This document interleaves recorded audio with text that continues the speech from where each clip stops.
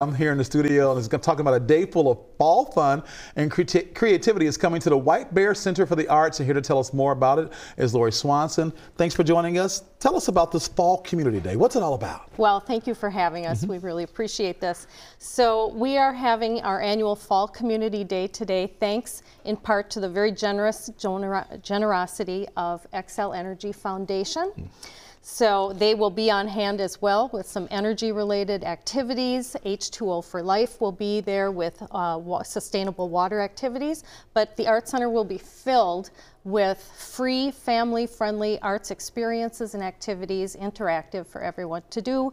Painting, clay wheel experiences, there's face painting, there's a chance to do a mural, a pumpkin carving contest, and a costume parade at 2 o'clock, and the best, an opportunity to win a custom class birthday party, a $250 value. So that will be a drawing at the end of the day. That sounds like a lot of fun. I was looking at this pumpkin. I was like, where are the seeds? What did you guys do with the pumpkin seeds? You know I'm a pumpkin seed guy.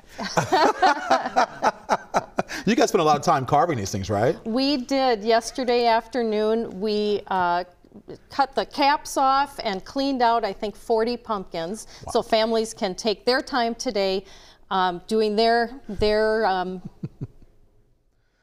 designs. Yeah. And for the little ones, we also have a number of small pumpkins that can be painted and decorated in other ways as well. So not everyone has to do a pumpkin carving. There'll be plenty of opportunities for those as well. So what other type of activities will be there for this family fun event?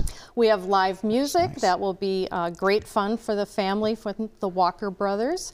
And as I mentioned, we have this passport, so families will kind of follow around the Art Center, mark off what they've done, participate in the community mural, and take this home with them. We have promotions on some of our upcoming classes. So it's really an opportunity for families to come learn about White Bear Center for the Arts. We're a nonprofit arts organization, and find out about the classes we do for all generations and all abilities. Have some fun today, but we also have 3 gallery shows on display.